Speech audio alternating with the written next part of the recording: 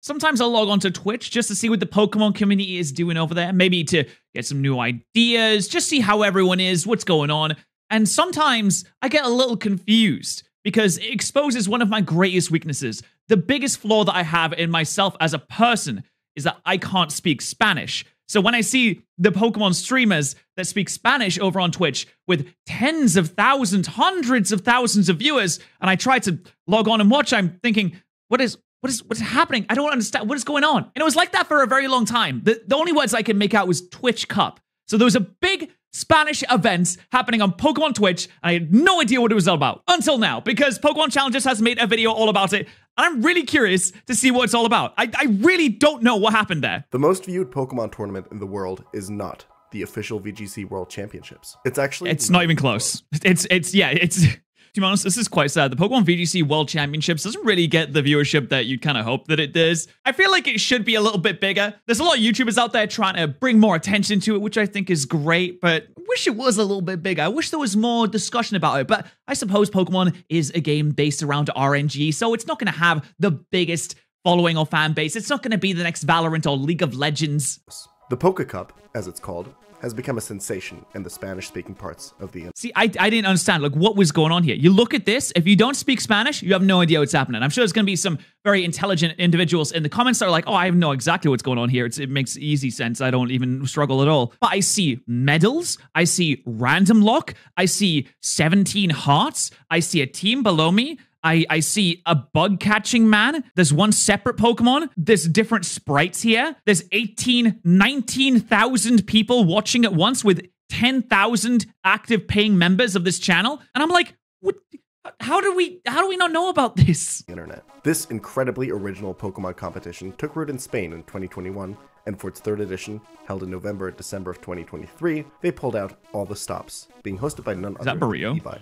It was hosted by Ibai? Okay, that's huge. Listen, if you're not big on Twitch and you don't know what that means, he's massive. I mean, you just look at the stats right here. He is the biggest Spanish streamer, and it's not even close. This is the guy that has booked out entire massive football stadiums to host his events. He is the big boy. Like, he is the guy for Spanish Twitch. Biggest streamer in the world. The Poke Cup is a competition held with 40 teams composed of streamers and experienced Pokemon players with 2 phases. The second phase is pretty simple. It's a Pokemon battling tournament, and for 2023, it would be played with VGC rules for the first time.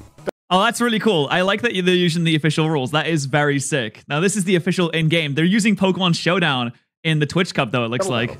Bring a team of 6 Pokemon to the match and use 4 in each battle. All that good stuff. But it's the first phase that really separates Poke Cup from any other Pokemon competition I've ever seen. And like, look at this. It looks like it's a game that was made specifically for this event. That's what makes it the most interesting for my channel. The first phase is what determines what teams these players would be using in their battles. Their teams would have to be constructed from a box that survived a Nuzlocke playthrough. And oh my god, that's such a cool idea. That is such a genuinely sick idea. You do a randomizer Nuzlocke. You get the biggest streamers in the world. You do a randomizer Nuzlocke to determine your team and then use competitive VGC rules to find out who's the best. That is sick. Man, we should do that. I can't organize something like that, but that's such a cool idea. We should yoink that. This wasn't just any Nuzlocke.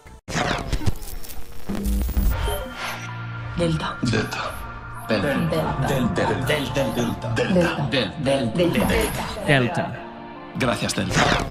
Today's video is sponsored by the spring cleaning champions over at Manscaped. It's springtime, It's time to clean up your face, and Manscaped has 2 products just for you to do that. The first one is the Beard Hedger Pro. This is a premium facial hair trimmer. My favorite feature is that it's got this zoom wheel to set exactly which length you want to trim your beard at. Just listen to how satisfying. Oh, you can zoom on that? That's insane. Come on, that's some good ASMR. Between 0.5 millimeters and 10 millimeters you can achieve with this thing. It's got titanium coated. God, I wish I had facial hair. Blades. The only thing is that it's a little big to travel with. But isn't it great that Manscaped has another solution for that? With the second product, they always have solutions. By my personal favorite Manscaped product, and I've been working with them for years now, the Handyman. I just got back from a 10-day trip to the US, and I was seeing a lot of people there going to meetings and going to events, and I need to keep myself fresh and clean, and this thing is perfect for that. It doesn't have quite the amazing capabilities as the Beard Hedger, of course, but it's got a lot of power in there. If you just want to keep yourself clean, if you just want to trim that stubble, just whip it out whenever you need. Nice and clean, maintain it. In the middle of a meeting, in the middle of dinner. Really small, fits into every pocket, charges via USB-C. You don't have to pack any additional cables or anything. We call that seasoning on the pasta. You can accidentally turn on because the cover just slides over. It's amazing. I love this thing so much. Looks like a phone as well. Trip that I've been on ever since I got it. If you want to check out either of these two products, go to the link in the description or in the pinned comment. It's manscaped.com/pchal. 20% off of either of these products or any other grooming products that you want. Thank you so much to Manscaped for sponsoring this video. Let's get back into it. The players Thank you, Manscaped, for sponsoring his video. In a fascinating near-future world where the new social network Delta has an intriguing offer for them. Come live in this town of streamers, away from all the regular people and riffraff. That's you, viewer. It seems like a great place to grow your brand, and they even oh my god, it looks like Stardew Valley. have a house all ready for you. But everything in Delta Land is not as it seems. Everybody's acting all weird. Hola.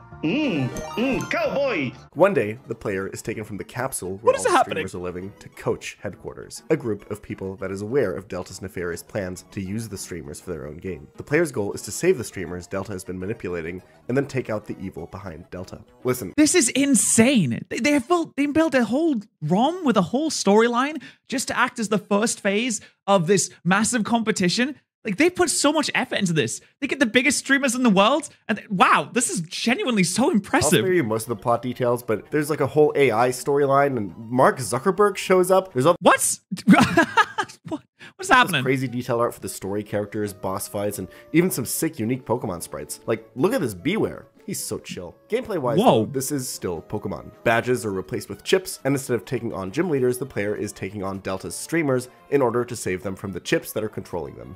This is so sick, man. I wonder, does I assume that every single streamer that's taking part in this event is playing through this game and sharing it with their audience, and you're invested in what is happening in their playthrough of the game, because obviously the team, this is like the most convoluted Then We Fight that has ever existed. None of this, oh, we blindly choose our legendary starters. None of this, oh, we play a little bit of Deal or No Deal. None of that. No, we create and gather together an event with all the biggest Spanish streamers that we could find. And we create a convoluted storyline in a game that is built from the ground up with new sprites and everything. We make them do a randomizer Nuzlocke on this new variation of the game that we've made, and then we're gonna battle. It may have its own unique look, but it's still your typical 8 badges into Elite 4 structure that you're using. Whoa, what was that? Okay, I'm just gonna gloss over that one. Gameplay loop you know and love. Poke Cup teams are made up of the main player,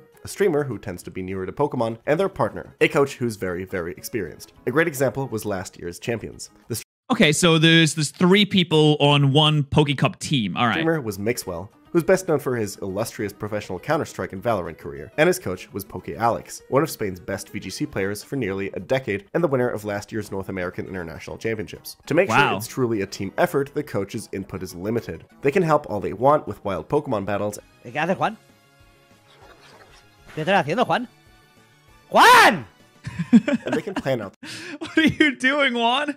What are you doing, Juan? The trainer battles with their players beforehand, but once the trainer battle starts, the streamer is on their own. No voice input from the coaches, and their streamers even have to have their chat in emote-only mode. The thing is, that's so smart, so they can't get any coaching. I really like the idea of this. I really like it. You're taking big streamers that maybe don't have a whole lot of Pokemon experience, and you're putting them into an area. You're giving them a little bit of help, just enough to get them where they need to be, and then they're on their own. That's a really cool idea. The goal isn't just to complete the Nuzlocke. The goal is to beat the Nuzlocke with a box that can actually hang in the second phase of the competition. Only your surviving Pokemon can be used in the actual tournament. Maybe you're tempted to use the Salamence you caught to get through a difficult trainer battle, but think twice, because you're probably going to want it around for phase 2. Despite a few optimal Pokemon standing out from the crowd, the ROM hack the streamers played for the Nuzlocke phase had enough randomness to ensure everybody didn't just bring the same team to the tournament. No. Spidops is in this? Hey, listen, that thing has sticky webs. Not that that's very good in VGC, but it's got sticky webs. Why is one of the Pokemon below me a soup? You see that? Wait, what is going on with the Pokemon below me? So we have a Luxray, we have the ladybug thing that I forget the name on, Orbeal, and then we have a bowl of soup, some kind of blue crab, and then a Persian. What is happening here? Not only were encounters fully randomized, but so were each Pokemon's abilities and movesets. Pokemon like Primarina, Garchomp, Snorlax, Dragapult saw lots of usage in this tournament because, well, they're good Pokemon. Good stats, good typings, maybe even both. But the Pokemon caught in this Nuzlocke also had random moves and random abilities. And it turns out Primarina might not be as threatening without Liquid Voice to boost its Hyper Voices. Garchomp kinda needs Earthquake, and Dragapult's speed is a lot less scary without moves like Dragon Darts or Shadow Ball to back it up. And Snorlax is great until it runs into a Ghost type while only knowing normal and fighting type attacks. Hey, whoa, wait, this moveset is insane though. Roost, Curse, Facade, and Drain Punch on a Snorlax. That is ludicrous.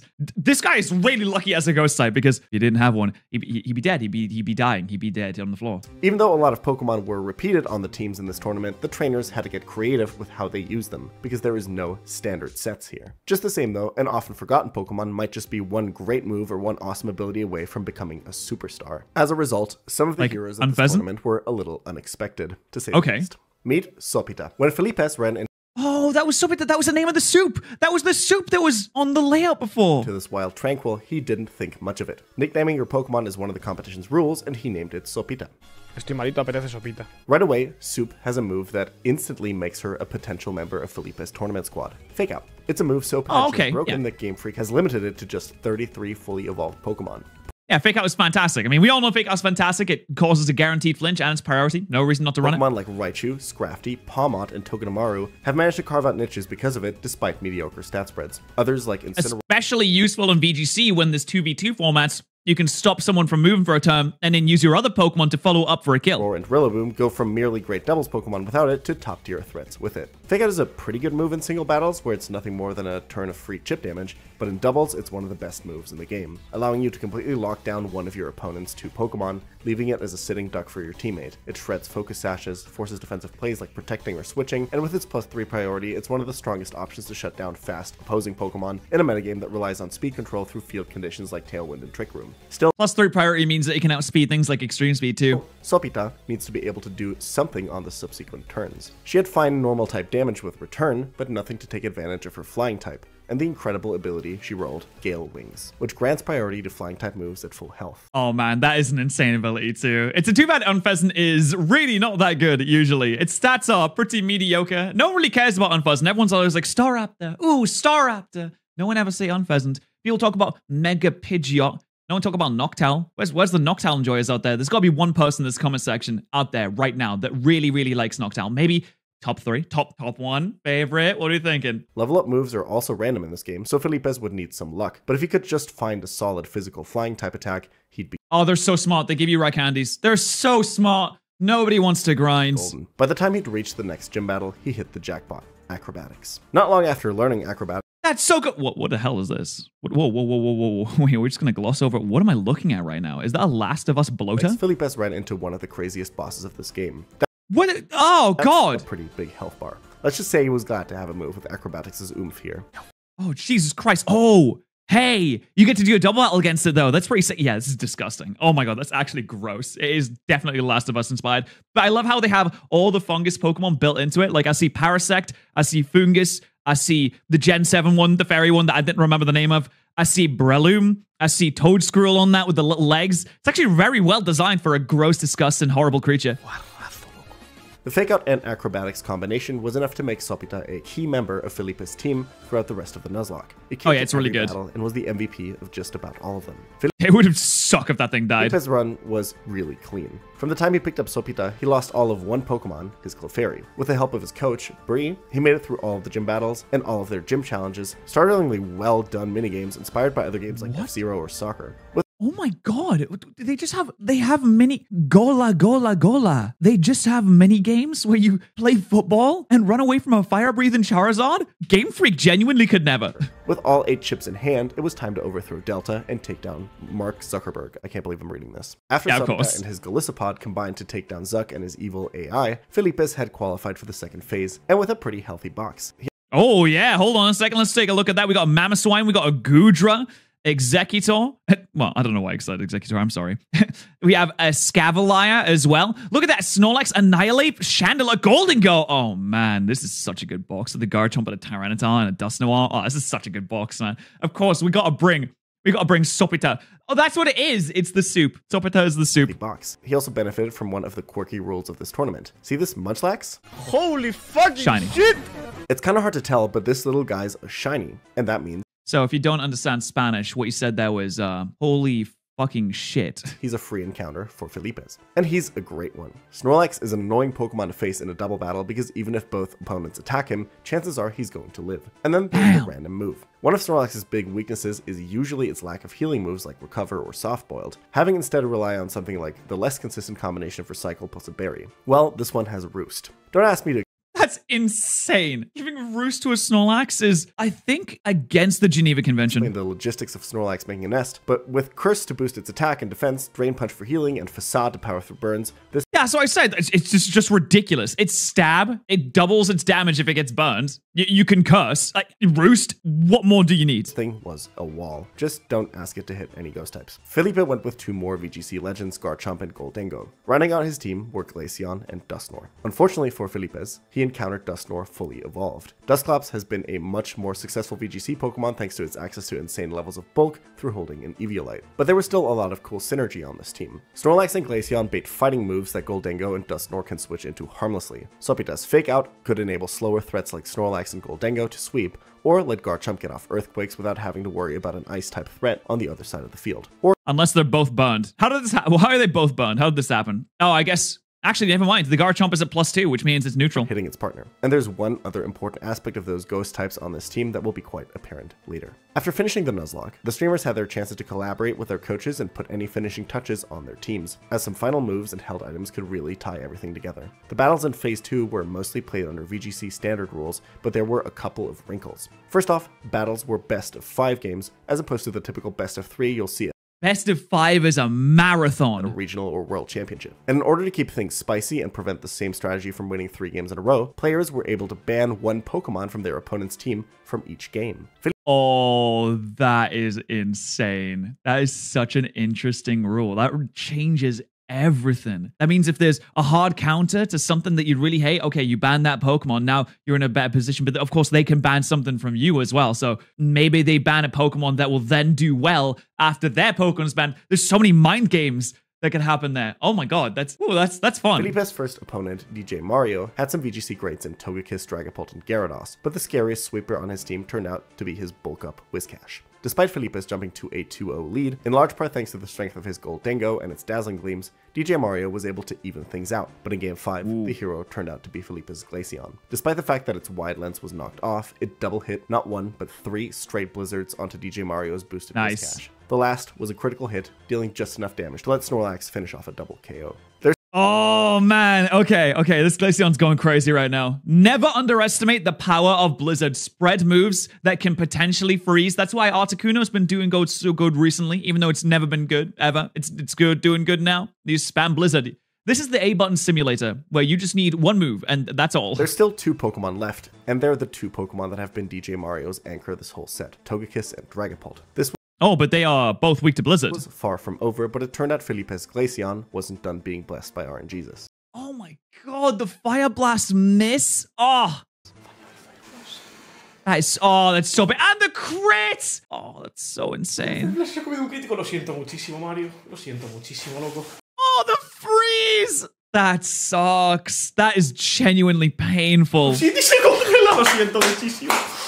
That's mean. Yeah, you should apologize. I feel like at that point you need to issue an apology for that. Dios, vaya robada. Lo siento, o sea, de corazón. What about that's what happens. The set wasn't her greatest showing, but the Poké Cup participants would soon learn why Felipe's showdown name was Get Sopita. His round opponent was Revan, who also... Hold on, I saw an editor's note right there. Let me just go ahead and have a quick look at what that was. I messed up a render. No, it's okay, Mr. Editor. We all mess up sometimes. We all make a little bit of a mistake. I make mistakes all the time. In fact, I make more mistakes than I do correct. It was Revan, who also had a team centered around Togekiss and a dragon, this time Dragonite. Game 1 started with each player trading off special attacks. Felipe's took down Togekiss and Revan took down Glaceon. He finally misses a Blizzard for the first time ever. On turn 3, everything was finally in position. Primarina had protected on turn 2. Both Primarina and Ormaldo were slower, and it was time for Sopita to do her thing. Oh no. Yep, I see it. I see the animation starting to play. Sopita's gonna blow! She's gonna blow! Yo, explosion and make it rain on this turn demolishes that opposing side. Absolutely destroys. El potete está bajado. Wait. Oh, look at that damage! That's so big! Sopita. That's so big! ¿Qué es esto? Sopita, ¿cómo hace? Sopita, loco. Vaya punto muñeco. What character? 4 turns. Imagínate el coach de Reven viendo esto y diciendo, ¿qué acaba de pasar? Felipes was able to keep it going with Sopita on the bench thanks to a boosted Snorlax and the power of Goldango's ridiculously diverse move pool, with Scald, Shadow Ball, and Dazzling Gleam all putting in work. But she came back from Game 3 and once again made her presence felt, this time showing it's not just the boom that makes her valuable. Reven had shut down Acrobatics in Game 1 with his Armaldo's Dazzling ability, which prevents any priority attacks like Gale Wings boosted Acrobatics from going off. Yeah, I was actually confused for a second. I was like, why would that shut down Acrobatics? But they had Gale Wings, which you can't like turn off. It's not like a choice that you make. You're like, oh, actually, I don't want priority this turn. Maybe we don't have priority. So Dazzling would just shut down anything that has the Gale Wings boost. So maybe it is a detriment sometimes, but it's mostly positive because Unfezant's not that quick. It's quicker than an Armaldo, certainly, but it's not the fastest thing in the world. So you're always going to want that Gale Wings boost. This time, Sopita was able to launch an Acrobatics into Dragonite and also the fake out being priority kind of shuts down the up. It's shut down by Dazzling as well. Despite its strong defense, Dragonite dropped from nearly 2/3 health. Explosion took down Togekiss, and although things got tense at the end, Dusknoir's Shadow Claws were strong enough to let it outlast Reven's Primarina and lock up the 3-0 victory. Just. Next up was Barbecue, another Dragonite trainer. This team had speed in Greninja, power from Mamoswine, and defense in the form of Dusclops and Tinkaton. Both trainers traded lucky breaks in the first 2 games. Barbecue had a nice surprise on his Greninja to deal with Felipe's lead of Glaceon and Goldango. Overheat, which would have been amazing if it had managed to hit either time. This Glaceon is blessed by the power of God. It must be. There's no other way. This Glaceon is genuinely the main character. We're all talking about Sopita over here. We need to understand that this Glaceon is ridiculous. Barbecue clicked it. Felipes ran away with that game as a result, but the tables turned in Game 2, when Barb's Mamoswine hit a crit freeze to tie the set. Oh, there's a lot of RNG happening in this right now. Falla. Nah. Oh, that's tough. Definitivamente karma. Felipes couldn't prevent Barbecue's Dusclops from setting Trick Room, but he was able to use it to his own advantage, getting Glaceon in to spam Wide Lance-aided Blizzards and take a double KO. Despite staring down a Conkeldurr in Trick Room, Felipes saw the opportunity to push his advantage. Bomb has been planted. That's gonna kill the Greninja. The Greninja's gone. Whoop. Yeah, it's dead. It's gone. Even with that's Sucker huge. Punch, Conkeldurr couldn't do enough by itself to make the comeback, and Felipes was in position to advance to the semifinals. Oh, that crit, honestly, ooh. I wonder if that crit matters. I mean, Conkeldurr doesn't have the great special defense, but Goldango has no stab on Dazzling Gleam. I feel like it might have been able to tank it. If the Conkeldurr had a Assault Vest, it would have lived for sure. But if it had an Assault Vest, I imagine it would have lived despite the crit regardless. Greninja came through for Barbecue in Game 4, revealing the insanely strong spread move, Fiery Wrath. Normally Moltres Galar's signature move, and landing a huge flinch onto Felipes' Garchomp. Ooh, Fiery Wrath boosted by Helping Hand. That can also get flinches. That is really good. Also, boosted by Stab as well. Felipes managed to bring it back to a position where a crit or freeze from Glaceon's Blizzard could have won him the game, but it wasn't in the cards. Was his luck finally running out? It sure seemed like it early in Game 2. As Barbecue's Dusclops managed to land Will-O-Wisp burns onto both Sopita and Garchomp, but he found a huge opening on turn 6. With Conkeldurr threatening a huge Sucker Punch onto Goldango, he read his opponent and switched out, opening the door for Sopita to take the kill with Acrobatics before fainting to its burn damage. Nice.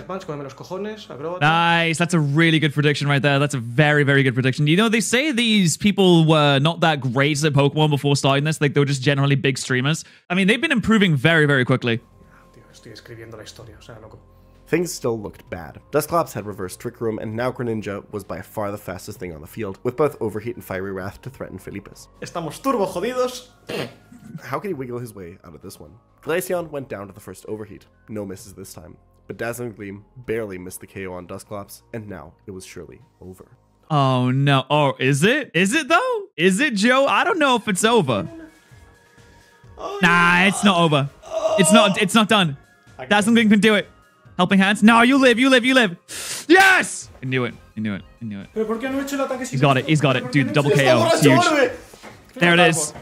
Plot Armor. Choice Specs saved the day for Felipes, preventing Barbecue from clicking the Fiery Wrath that certainly would have KO'd here. It's hard to fault Barbecue for thinking that Helping Hand Overheat could take down the Goldango, even after the special attack drop, but I bet he was kicking himself for not trying Fiery Wrath instead. 2 Helping Hand Fiery Wraths certainly would have taken out both of Felipes' Pokemon. Glaceon's Thunder was scary if it lived the Fiery Wrath, but I have to imagine the combination of its power and the flinch chance gave Barb the best chance of winning in that position. With that, the man whose tournament plan relied on a bird named Soup was just 1 win away from the finals. What followed in the semifinals against Pandarina would be Sopita's best performance yet. Come on, Sopita. Wait, the big boom. The big boom. It's coming. It's coming. Estelina has really good defense, though. I don't know how much it's going to do. Oh, that's a lot of damage. Boom. That's huge. That's so big. We have Scald Golden Go? With a 3-on-2 advantage, not even the download boosted Greninja or Calm Mind Tangrowth in the back could stop Philippes from taking the early lead. Calm Mind Tangrowth and download Greninja is like ridiculous. Vaya opción. ¡Oh, limpio, coño! Vale, 1-0. Bien jugado, bien jugado. Ahora tengo una cosa. That's a solid win. Lead in game 2, relying on a couple of slow but very physically imposing Pokemon in King Gambit and Ursaluna. King Gambit's steel typing threatened to make it much more difficult for Philippes to find his opportunity to explode, but on turn. Oh yeah, I was going to say that this Snorlax has Drain Punch, so it's pretty good against the King Gambit. I also see that they're not using Terrasolizing, which is probably for the best when it comes to like more inexperienced people. I play way too much Pokemon, and I also get bamboozled by Terrasolization all the time as well. Turn 2, Ursaluna protected in front of Sopita, and Philippes saw his chance. Igual saca el fantasma, también te digo. Lee la explosión. Wait, is she going to read the explosion? No, she doesn't. She doesn't. Oh, big damage. Wait, the heat wave. Oh, the heat wave. Smart. It didn't kill. The bird. The bird. I can't believe that! It was just a 2v2 this time, but Dusknar's U-turn was the perfect answer to both the Greninja and Tangrowth on the other side. Down went Greninja, and that was that. Tangrowth simply couldn't do enough damage to turn the tides, and Philippes went up 2-0. Philippes would get another double KO with his Explosion and Scald combination on turn 2, and game 4 damn, that's such a good combo. the easiest of the whole set. Thanks to a trio of huge booms, Philippes and Sopita had advanced to the finals. Sopita's doing crazy work here. His opponent would be Susana, who'd been having quite the crazy run of her own. Her team had a few Pokemon we've seen before in Dragonite and Primarina, as well as Annihilate, Ferrothorn, Skeledirge, and Tyranitar. She was the one to take down reigning champion Mixwell in a ridiculous Game 5 set, where she showed just how good Water Shuriken and its priority can be on the otherwise slow Primarina. Oh, volume warning. Okay, get yourself ready. Here we go. He didn't use Mach Punch. It's gonna die. He didn't use Mach Punch. What Shuriken? It goes down.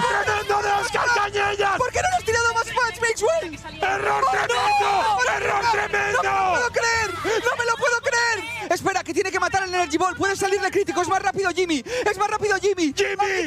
¿Pero quién es Jimmy? Who the fuck is Jimmy? He's calling the Venusaur Jimmy. He's called Simi. He's like, who the fuck is Jimmy? ¿Quién es Jimmy? Against Skane in the semi. I love excited Spanish people. They're so funny. Oh, they're awesome. Finals, her team just had too many tanks. Her Ferrothorn alone was able to wall most of his threats. She would win 3-1, setting up the matchup against Philippes in the finals. This one looked rough for Sopita and the gang. Susana had 2 ghost types in Annihilate and Skeledirge and 2 normal resists in Tyranitar and Ferrothorn. It was looking like Philippes was going to have to win this one honestly, and that was not part. Honestly, as if Sopita's explosions aren't honest. There's nothing more honest than looking your opponent in the eyes and just blowing up your birds, using the explosion move with 250 base power. Game 1 showed just how well the pair of Ferrothorn and Tyranitar could deal with Sopita's nonsense. Knockoff from Tyranitar one-shot Goldengo, and Annihilate's Thunder Punch nearly got Sopita. Oh yeah, it's not looking good. Snorlax set up for a reverse sweep, but it was too little too late. The critical adaptation for Game 2 was Garchomp, who was a particularly scary matchup for pretty much all of Susana's Pokemon, even the Primarina that threatened it back with Moonblast. Oh yeah, I mean, if Sopita goes for the... Oh, there's the Ferrothorn. I was going to say, if Sopita follows that up with an Acrobatics onto the Annihilate, like, it's going to be dead. Garchomp ran wild, taking a double KO with the aid of some Acrobatics chip on turn 3, and it was simply too much momentum for her to overcome. Philippes was able to get huge momentum in Game 3 thanks to Gale Wing's priority, which allowed him to swing with Acrobatics and deal huge damage to Annihilate before Dragonite. It's so big. I don't know why he Thunder Punched into the Golden Go that turn. Maybe he thought Sopita was going to switch out? Was able to counterattack with the attack-dropping Breaking Swipe. Snorlax was able to get out on the field and absolutely sit on the combination of Primarina and Skeledirge. Once Sopita was able to switch back in safely on turn 6, it was basically all over. Susana was done adapting though. Annihilate was able to deal much more damage before going down in Game 4, and a good Protect call on Sopita's Explosion let Susana get just enough momentum, even though her Primarina went down. Oh, Primarina got destroyed there, so it's what, a 2v2 right now? Down Tyranitar and Skeledirge being enough in the endgame, and she was right. Even through Curse, Tyranitar's knockoff did significant damage to Snorlax, and she was able to force a 5th and deciding game. It was last game turn to adapt, and for the first time, he brought Glaceon. And it didn't even get to move, taken down by a combination of Annihilape's Drain Punch and Dragonite's Brave Bird. But oh no, it's looking like it might be a loss, boys. Philippus didn't give up. He found a huge opportunity on turn 2, Swords Dancing with Garchomp in front of Dragonite's Protect and taking out Annihilate with a critical hit, Shadow Ball. Oh, that's so huge. I mean, I don't know if the crit was necessary because Gholdengo has a ridiculous special attack anyway, but ooh, the balls of a person to Swords Dance in front of a Dragonite like that. Oh, it's so big. Suddenly, the tables were turned. Garchomp was extremely threatening with its +2 attack, and it managed to get the KO on Dragonite before dropping to Primarina's Moonblast. Fittingly, it was all going to come down to a 2v2. Philippus, Dusknoir, and Gholdengo against Susana, Skeledirge, and Primarina. Now, experience the final 2 turns of Poké Cup 3 the way they were meant to be experienced, from Spanish streamers Evi's point of view, as he was screaming his lungs out in excitement as the tournament reached its conclusion. God, I love excited Spanish people. I have no idea what's going on, but it's so fun. Look at this. I mean, just look at what you're seeing on screen. Look at all the art that you're seeing on screen. What is happening with this Primarina? What is going on? What is going on with that Dragonite just below my head? What's happening? I'm so confused. ¡Qué barbaridad de final! ¡Y es Naito! ¡Ahí lo tienes! ¡Shadow Ball! ¡Se lo ha leído! ¡90%! ¡Flamethrower! ¡Tampoco mata! Naito si ataca al Skeldritch! ¡Se lo ha leído la Protect! Lo va a ganar Felipe. Ahí está, correcto. Es más rápido. Es más rápido. Lo va a rematar Naito. ¡Es más rápido! ¡Uno pa' uno! ¡Uno pa' uno! ¡Uno pa' uno! Here it comes! It's enough! Damn, that was a great game. Acaba de ser campeón de la Pokémon Twitch Cup. Madre que me parió. Eliminando a Susana, Barbe, Rene. That's so big. That's so exciting. Coach competitivo. ¿Qué ha hecho este tío? If you watch the tournament from Felipe's point of view, you'll see that he was self-deprecating for much. Whoa. What was that? So he said, I played terribly. You'll see. But the terrorism works, okay. He was self-deprecating for much of the tournament, lacking confidence in his strategic abilities as a Pokemon player. Entonces, en cuanto salga de la ruta 1, va a palmar Peña como si no hubiera un puto... Es que... Estamos jodidísimos, loco. Philippus went in planning just to lean on Sopita. And don't get me wrong, this trash bird put in some incredible work in this tournament. But it says something that Philippus won the deciding Game 5 despite leaving her on the bench. Maybe he really did go in with no plan, and maybe his team didn't make any sense. But it seems to me that if Poké Cup is about anything, it's about taking the chaos it presents you and rolling with the punches. This time around, nobody did that better than Philippus. And I think the English-speaking Nuzlocke and competitive Pokemon community have a lot to learn from the Spanish-speaking one. Yeah, no, we do. We definitely do. That's so cool. Oh, that was such a good video as well from Jan. That's absolutely fantastic. I mean, he's been doing a lot to bring like the international communities of different Pokemon players and just like tell people about them. Like he found China's best Nuzlocke. You should definitely watch that video. That's a great video as well. He's been bringing a lot of people in. I think that's really cool. So please make sure to subscribe to Pokemon Challenges. Oh, sorry. P-Chal now, as he's called. It's never a bad idea to do that. In fact, I would say it's always a good one. And if you want to see more of my dumb face, then you can always subscribe here as well.